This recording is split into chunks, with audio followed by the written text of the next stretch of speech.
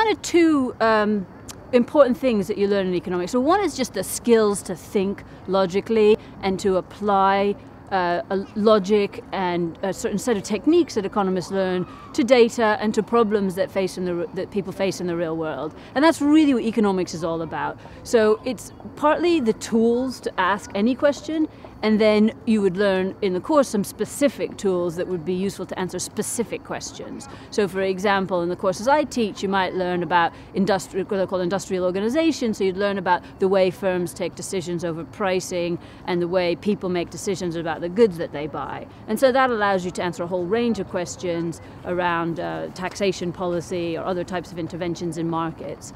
Colleagues of mine teach courses on, they would help you understand the incentives of old people to retire and take their pension and how government policy might affect that. Other people would work with banking, and you'd learn specific tools about how you model the movement of stocks in the stock market or the ways that exchange rates fluctuate.